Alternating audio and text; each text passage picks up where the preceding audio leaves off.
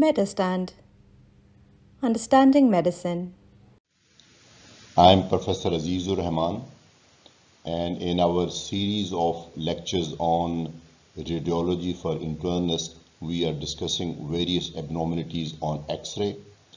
And as I said in my earlier lecture, that X-ray is actually radiology. It is very vast field. So I will be obviously focusing on basic facts which an internist should know. I think it is very important that internists should be able to read these X-rays, although of course the professional radiologist report is also available, but you must learn the skill to read the X-rays yourself.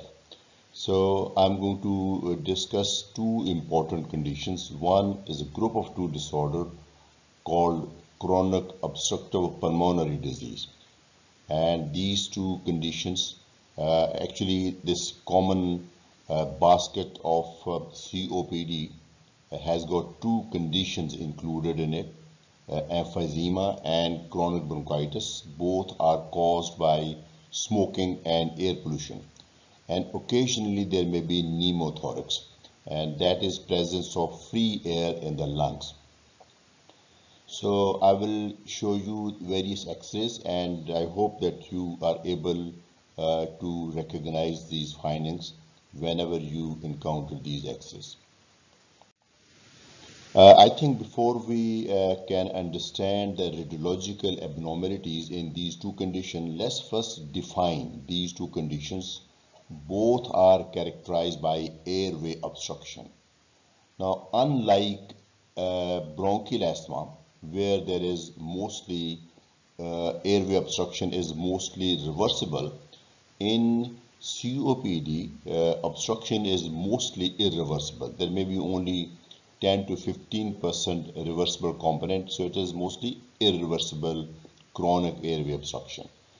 There are two categories, emphysema and chronic bronchitis.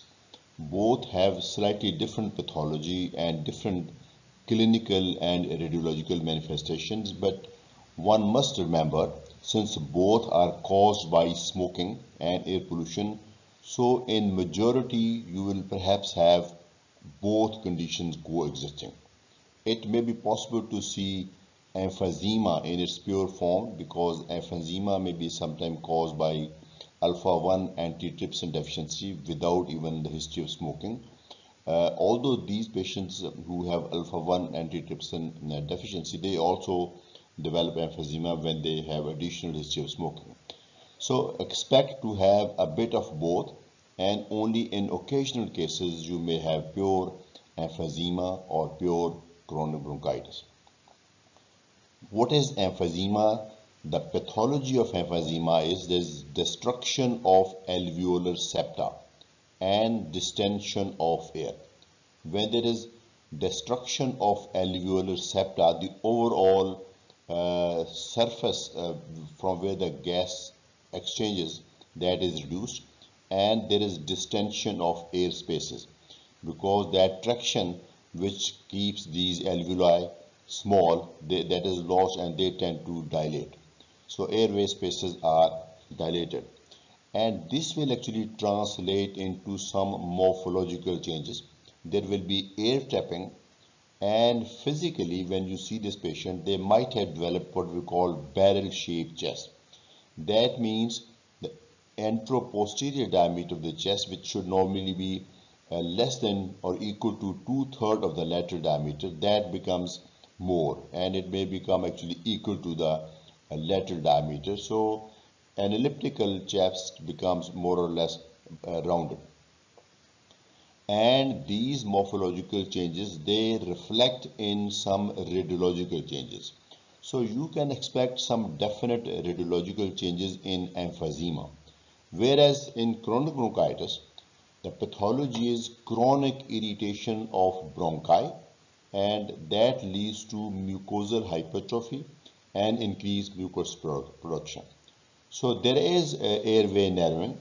Primarily this would result into hypoventilation, and there may not be dilatation of distal air spaces. And it manifests in the form of a chronic productive cough and wheezing and dyspnea. So the manifestations are not typically the radiological. Of course, there are some radiological changes, but I guess you can very easily diagnose emphysema on X-ray, whereas chronic bronchitis you can suspect, or you may say this XHS is consistent with the diagnosis of chronic bronchitis, whereas in emphysema the diagnosis is usually more definite. Now these are two X-rays. I'm sure now you can tell that this is the normal person, and this X-ray actually I showed in my first presentation. This is the normal lung fields, normal convex diaphragms, and this is the normal vertical dimensions, normal size heart, normal radiotranslucency, and normal pulmonary markings. So this you have to actually print in your mind so that whenever you see an abnormal X-ray, you can compare it with the normal. So this one is normal. Now compared to this one is actually emphysema. You can see that vertical dimensions are increased. Of course, they are slightly different scales, but I think from this person you can tell the vertical dimensions are increased. But more importantly, look at the diaphragm. Diaphragm is low set. Instead of going like dome-like structure, it is more or less flat. So diaphragms are low set and they are flat. They have lost their normal rounded contour. Similarly on the left side. So you can see the same thing on the left side. The diaphragms, both diaphragms are low set and flattened and lost their dome-like structure. And lung fields are, the vertical lung fields are increased, and there is also increased translucency, not very obvious in this X-ray, but that is one of the radiological features. Another radiological feature of emphysema is that heart becomes rather small. Of course, heart does not shrink in its size, but since heart is normally oval shaped like this, and when diaphragm descends in emphysema, the diaphragms they descend, lungs are fixed in almost a constant inspiratory phase. So when diaphragms descend, since heart is attached to the diaphragm, heart will also be like pulled downward, and a globular structure will become more or less tubular structure. So the lateral dimension of heart will be reduced because it has been pulled downward. So that is why one of the characteristic finding in XHS is tubular heart. Now those of you who are very observant, they might have noticed that this person has these fractured ribs. So that is not actually related to our discussion, but there is probably fracture of the ribs and then refusion. So that is just an incidental finding. So I hope you have now a reasonable idea how to differentiate an emphysema from normal lung. I'll show you actually multiple X-rays so that the impression you get is now printed in your mind.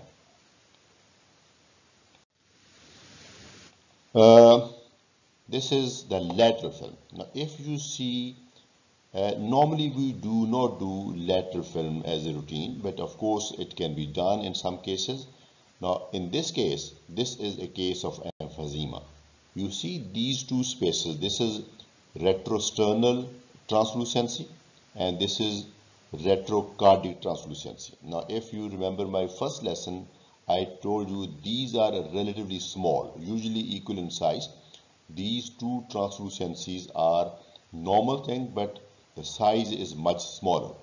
Now how do we know that these size are increased? Of course you can tell if you have experience, and also notice that this spine has become more or less curved, more curved than the normal, because this patient has got increased AP diameter. This patient has got a barrel-shaped chest. The AP diameter is increased. So of course, when you have increased AP diameter, these spaces they dilate. Now, if you compare it with the normal one, so I think then you will appreciate it better. You see not only the sizes of translucencies, but the intensity of translucency. If you compare this translucency, it is not that translucent as compared to this one, because there is more air and less lung tissue here. Similarly, this one is more translucent and bigger. So if you compare with the normal, and I think on this side you can see both the diaphragms, you can appreciate both diaphragms separately. In this you can see diaphragms are sort of pressed downward. Diaphragms are compressed downward and flattened, losing normal rounded contour. And if you see the spine, this is definitely more normal looking and less curved. And the AP diameter is also normal. So this is how we can differentiate emphysema from normal person on lateral film. Now this is another person, one person actually having this X-ray chest, which is PA, this is PA film, and this is the lateral film. Same person, you can see the vertical dimension of lung fields are increased. You see that the diaphragm is, this one is the diaphragm is low set and almost flat. Here also you have low set and flat diaphragm. There is perhaps some adhesion, some fibrous tissue here. And you also appreciate that the heart size is small, rather small, more vertical, tubular, and lung fields are increased in translucency. And this is emphysema, and if you see the lateral film, this retrocardiac and retrosternal translucencies are quite prominent. Now, of course, you have different every person has different size of chest. Somebody can be very thin, other could be stout. So of course it would vary from person to person, but these are generally the feature. So I think this should be very, very clear. And you see this pulmonary, right pulmonary artery and main pulmonary artery, they're also prominent in this patient, because whenever there is chronic obstructive airway disease, there is a possibility of pulmonary hypertension also. Now let's move on to the next one. This is again emphysema. Although diaphragms are low set, but they have maintained their contour to some extent. But of course, they're not as convex as they should normally be. So they are low set and slightly flattened. I think the important finding in this X-ray, which was not present in the previous one, is look at this part. Normally, the apex, these domes should be like this, like this. The upper part of the chest should be like this. In this case, it appears as if both ribs are lifted. So this effect of lifted, and when the ribs are lifted, these ribs also become more horizontal. So this is another feature of emphysema. You can see that the apical part of the lung fields is distended, and the ribs look like as if they are lifted. And the distance between different ribs is also increased. And one of the features, which I did not actually describe, one of the feature is that if you count the ribs, and these one, normally 6th or 7th rib would actually touch the diaphragm. But in patient with emphysema, it may be 8th or 9th, depending upon the severity of emphysema. So this is another abnormality you can expect in patient with emphysema. Another person with emphysema, and in this case you see this diaphragm. Look at this diaphragm. This diaphragm is very, very flat, deformed. It is not normal convex, and this diaphragm is also flat. And look at the vertical dimension. There is an increased vertical dimension, and see the heart size. Heart size is definitely reduced, and heart morphology, heart structure is very much tubular. there is significantly increased bronchopulmonary markings in this X-ray. Why so? It could depend on the exposure. When we do X-ray, there's something called exposure. Now that exposure determines how much white and versus how much black tissue you see. Or it could actually be because of additional fibrosis. There may be additional fibrosis. This patient may have chronic bronchitis as well as emphysema. So emphysema is very obvious, but increased pulmonary markings, they are consistent with additional chronic bronchitis. One very characteristic abnormality in emphysema is the presence of bullae. Bullous is one air space, one large air-filled space without any lung parenchyma in it. Bullae is when you have multiple of them. Now, if you see this X-ray, do you appreciate that in this part, it appears as if there is pure air. There isn't much of lung shadow here. Here also, please. So there may be a bullous here. And other indirect evidence of bullous is this crowding of this fibrous part. This crowding of lung is actually indicative of presence of a bullous here, because this is a large airspace, and this has pushed the neighboring lung into this kind of thing. Now, and this is also, you see, this part of the lung appears as if this is compressed. This is the white tissue, the normal lung tissue appears more than normal. Diaphragms are flat. In this X-ray, it may be more obvious. There's a big, huge emphysematous bullous occupying almost half of the lung.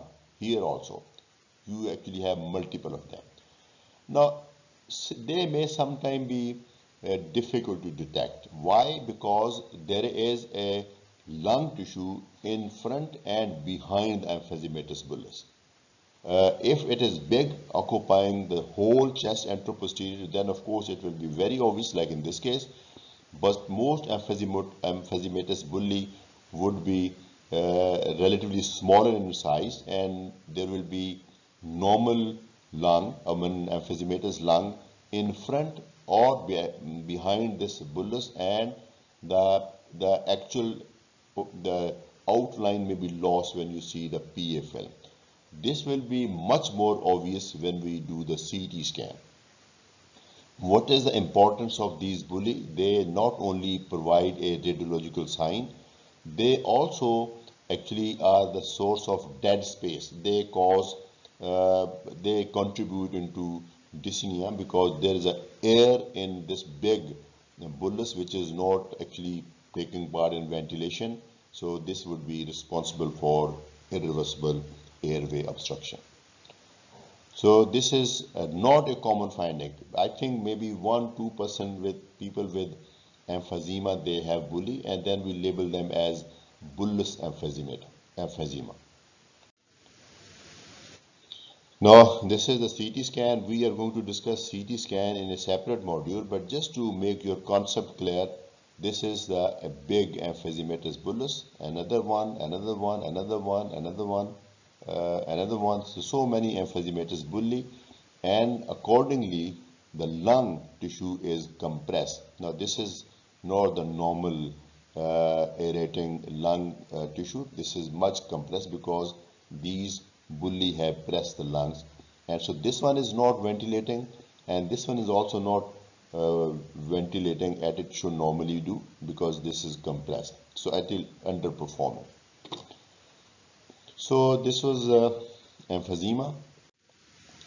I hope I made some points clear, but I'm going to just list them in case you want to attempt a question. And what are the signs of emphysema? I have shown you, and I'll just list them here. Increased vertical dimension. Please note down, the vertical dimension of lung field would depend on the height of that person. If somebody is tall, his lung fields will be normally more than another person who is short. Okay. Depressed and flattened diaphragm. Okay, this would actually differentiate between a normal tall person and the person with emphysema. A normal tall person will still have a normal contour of diaphragm, but if the diaphragms are depressed and they are flattened and disfigured and lost their normal dome-shaped structure, that is highly suggestive. Raised and dome-like apices, and I showed you in one of the X-rays, the apical part should actually be tapering like this in the upper, but if they become lifted and broadened, that is another sign. Increased radiotranslucencies, because in emphysema there is more air relative to a normal person. The amount of air in the lung field is more because of air trapping, so you get more blackish shadows. That is what we refer to as increased radiotranslucency. Small tubular heart, because diaphragms are pulled downward. Since heart sits on the diaphragm, the heart is also pulled downward, so its normal oval shape is converted into tubular shape. Otherwise, heart is normal. There may be right ventricular dilatation because of cor pulmonale, but on X-ray you just see tubular heart. Lifted ribs, because they are constant inspiration, then in some cases emphysematous bully. This is emphysema. Now we have to take up another condition called chronic bronchitis. Sorry, this is one point left. Increased retrosternal and retrocardiac translucencies on lateral films. I showed you a few examples. Now, as I said, now is the time to discuss chronic bronchitis. Now, this X-ray might pass as an X-ray of emphysema also. There is definitely emphysema. You can see the flat diaphragm. Both diaphragms are flat and there is increased translucencies. Apices are broadened. But heart isn't that tubular, but there is significant increase in these pulmonary markings. So it may be difficult or impossible to diagnose chronic bronchitis on X-ray, because chronic bronchitis does not cause those vivid abnormalities which emphysema causes. So diagnosis may not be possible actually without history. The chronic bronchitis is actually diagnosed on history. X-ray is taken as supportive evidence to see if there is something else, and of course we would describe this X-ray as consistent, because consistent with chronic bronchitis, these increase pulmonary marking. Somebody gave it the description of dirty lungs. A normal lung should look nice black, but if there's too much white component indicating increased fibrous tissue, that may be called chronic bronchitis. The radiological signs of chronic bronchitis: increased lung markings and dirty lungs, and there may be cardiomegaly. You are more likely to see cardiomegaly in chronic bronchitis because of different abnormalities. Chronic bronchitis, when it is very advanced, it is more likely to cause hypoventilation, hypoxia, and they may be chronic hypoxic state, polycythemia, that promote cor pulmonale and right heart dilatation. So you are more likely to see cardiomegaly because of the right ventricular dilatation. But remember, in most patients with chronic bronchitis, you would see some element of emphysema also.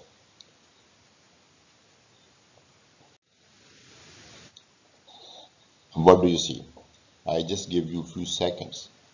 If you remember the title of my lecture, it was chronic obstructive airway disease, which there are two conditions included in that. One is emphysema, the other one is chronic bronchitis. We have considered both these conditions, but then I also included pneumothorax. What is pneumothorax? Pneumothorax is presence of free air in the pleura, in the lung. Now if you see this side is pretty normal everything. But if you see this one, in the first glance it might also look normal, but if you see carefully, see this part of the lung, this part, lateral part of the lung fields, there are no lung markings. And you can also appreciate a very sharp border. This is very razor sharp border going all, I think, this way. This is actually pleura. So if this is pleura, that means this must be lung, and this must be then free air. So this is free air in the lung. This is called pneumothorax. Pneumo is air, thorax is in chest. So outside the lung, in the pleura, presence of free air is called pneumothorax. Now, whenever we encounter a patient with pneumothorax, we then look for other things also. Is this pneumothorax small or large? I think in this case it is certainly not small, but it is not massive either. It is significant enough to push the midline structure to the opposite side, only slightly. I wouldn't call it a tension pneumothorax. It's a fairly big size, at least moderate, but it hasn't actually shifted the midline structure to the opposite side. So I don't see any signs of tension pneumothorax. The signs of tension pneumothorax are basically clinical. If this patient is severely short of breath, then I would consider tension pneumothorax. So please note down this pneumothorax, a very sharp pleural border and free air.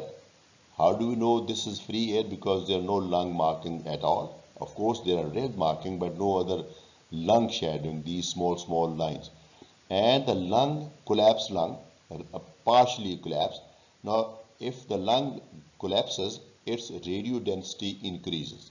In this case, since it is only partial collapse, the radiotranslucency is not very different than the normal, but if the collapse is more, as I will show you in some other x-rays, this will become denser and denser. In some cases, it may just look like a solid structure. And the diaphragm contours, they are normal diaphragms. There is increased lung field. Maybe this person is tall otherwise. I don't really think I see emphysema in this patient, but this person must be otherwise tall, and this person must have got what we call spontaneous pneumothorax. I'll tell you what is spontaneous pneumothorax. Of course, as a self-explanatory, a pneumothorax without any cause, if just it happens, usually because of the rupture of a congenital subpleural bleb, maybe due to some trauma or just because without any trauma. And these blebs, the air-filled blebs, which are present under the pleura congenitally, not causing any symptom, and one of them might rupture, and that may cause this pneumothorax. Typically, these patients present with sudden onset chest pain, localized to one side, and progressive dyspnea. Right, so this is tension, this is pneumothorax.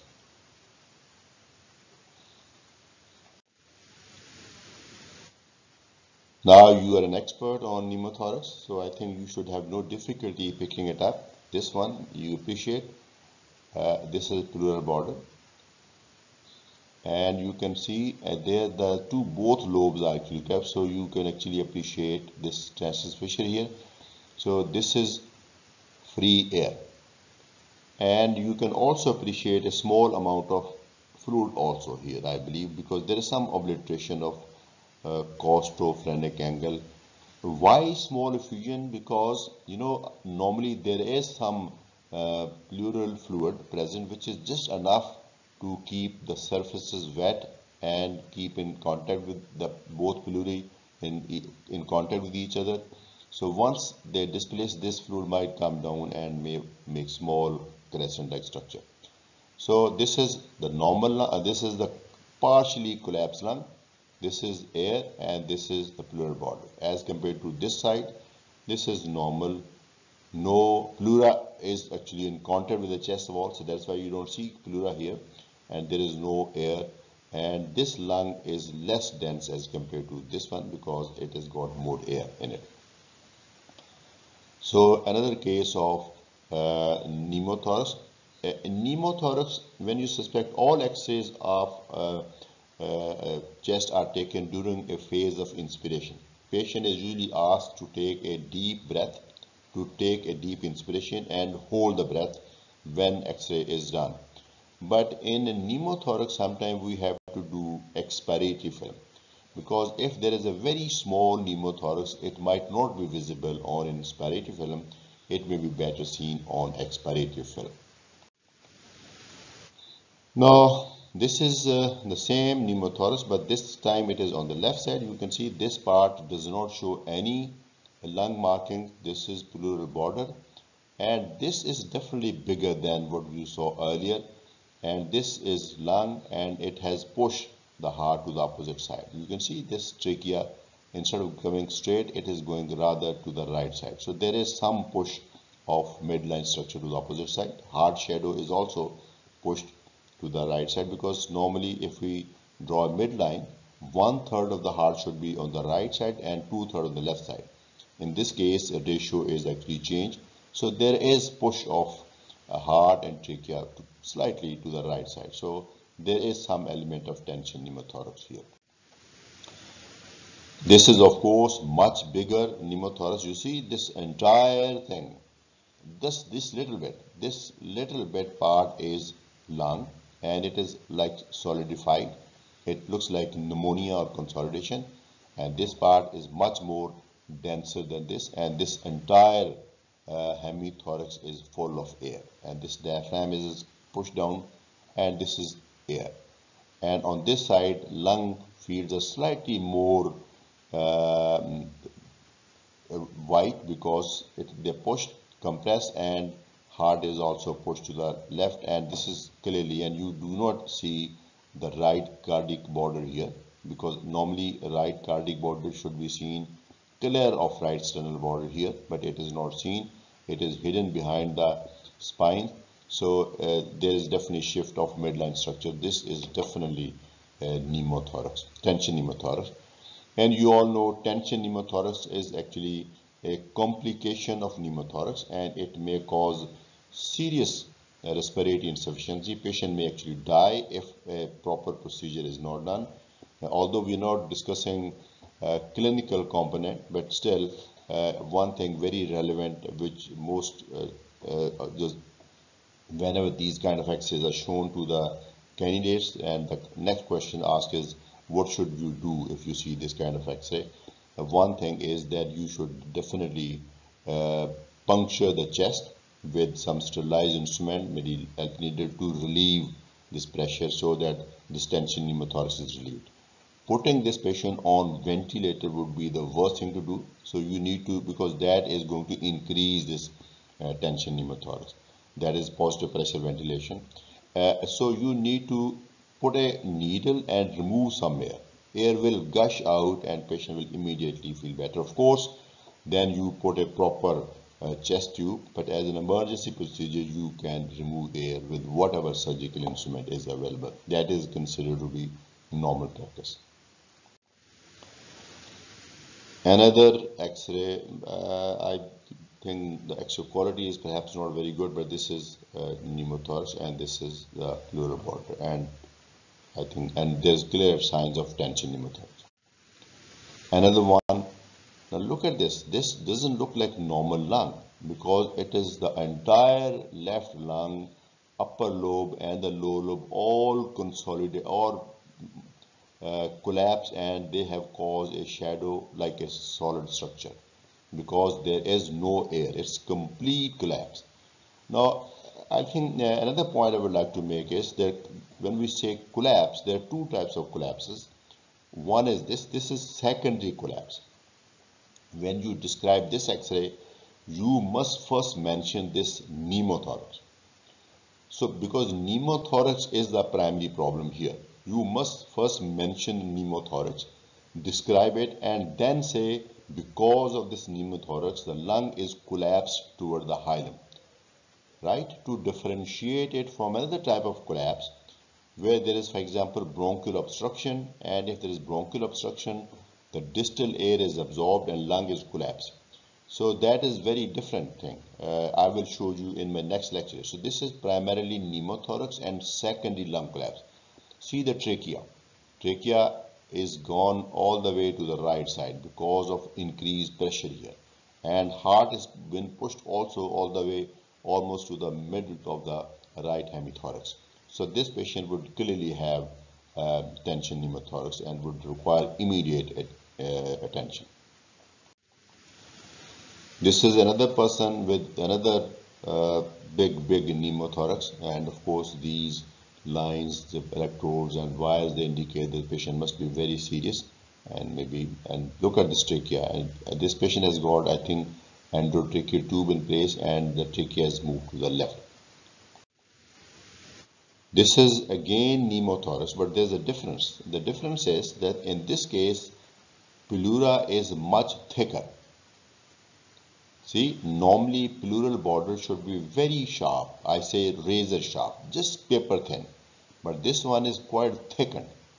Pleura is much more thickened. And number two, the underlying lung does not look normal. This is much more, I think, white as compared to normal lung. Perhaps there is some underlying lung disease. Perhaps this patient had tuberculosis or some contusion, some other problem, or maybe empyema or pleuritis, and as a result of that, patient developed pneumothorax. So there's no doubt that this is pneumothorax, but this is not the usual pneumothorax. So I think you can actually have some idea that there must be some underlying lung disease, some underlying lung inflammatory condition, lung abscess, cavity, or pneumonia, which has ruptured and has caused this pneumothorax.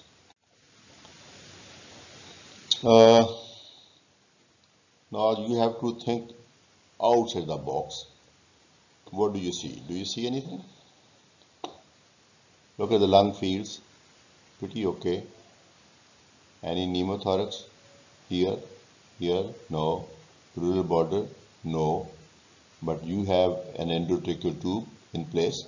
So this patient must be serious.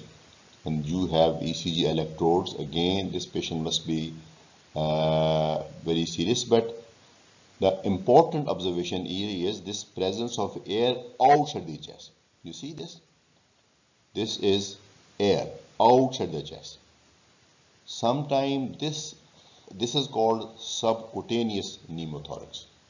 Subcutaneous emphysema, sorry. This is called subcutaneous pneumothorax. No, it is, I think, subcutaneous emphysema. Whatever, it is the presence of air in the subcutaneous tissue. Normally, we don't have free air in the subcutaneous tissue. And very importantly, when you examine the patient, when you touch the patient's chest, you will feel a very typical crepitus. You have that very characteristic feeling, and the patient will appear bloated. And you can see, and sometimes this can go up, and you can actually see air here also. I think, yes, this one is air. It has gone into the neck. If air goes here, it could cause a respiratory insufficiency. In fact, that must be the reason why this patient is intubated. And surgical emphysema, this is also called surgical emphysema. This may be effect of some trauma, road traffic accident, penetrating chest injuries, and a complication of some surgical procedure. And I've seen many times whenever somebody has pneumothorax, and one of the treatment is chest intubation, and when chest tube is inserted, some of these patients there is leakage of air into the subcutaneous tissue. So this could be actually a complication of the surgical procedure. So I hope it is clear. This is called subcutaneous emphysema. Subcutaneous emphysema, because this is in the subcutaneous presence of air. This is very important because this will cause airway obstruction. So that was it, and let's now revise the signs of pneumothorax. I've shown you multiple X-rays, and just to complete our modules, and now let's list all those signs of pneumothorax here.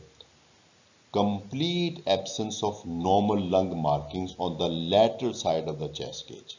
Why on the lateral side? Because lungs are attached to the bronchial tree on the medial side. So whenever there is free air, lung will always collapse toward the hilum. So always on the lateral side there is air and there is free air. And why do we say this is free air? Because there is no lung marking at all. Distinct pleural border. I think you can never be sure about the diagnosis of pneumothorax unless you can see this distinct pleural border. And collapsed lung opacity. Depending upon the size of pneumothorax, lungs would be collapsed partially or fully. If the lungs are completely collapsed, they might cause a solid opacity, and then it will become very small and it will be near hilum.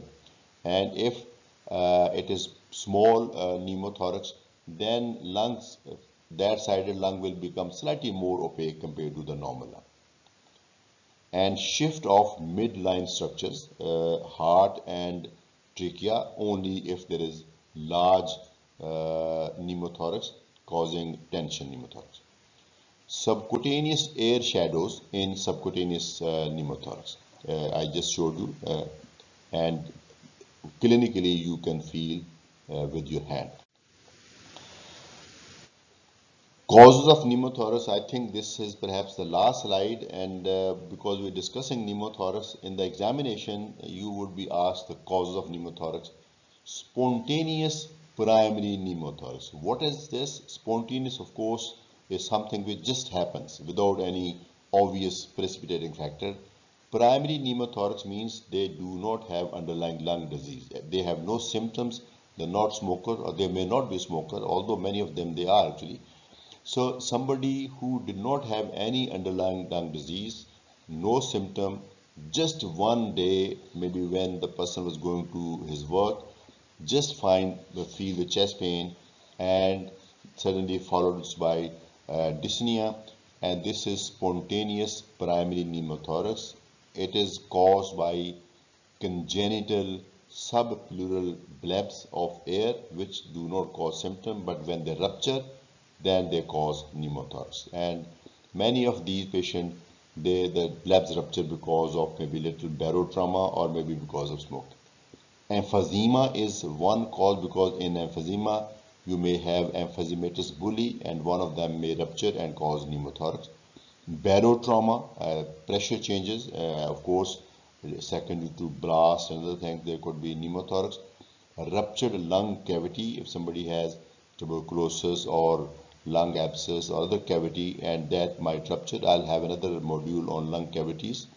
And then road traffic accident and iatrogenic. Iatrogenic means as a result of some surgical procedure. For example, patient had pleural effusion and somebody, when tapped the fluid, removed fluid, did not seal it properly and some air entered. And there's many other procedures that may also cause this intubation, that may also cause pneumothorax sometimes. That completes our module on these two conditions, COPD and pneumothorax, including subcutaneous pneumothorax. Thank you very much. This has been Professor Aziz-ur-Rehman from Medurstand, and I really look forward to see you in my next module. And the next one is again going to be on radiology for internists, and this is going to cover I guess pneumonias and collapses. I am going to cover all common conditions one by one, but next module will be on pneumonias and collapses. Thank you very much. See you in my next video.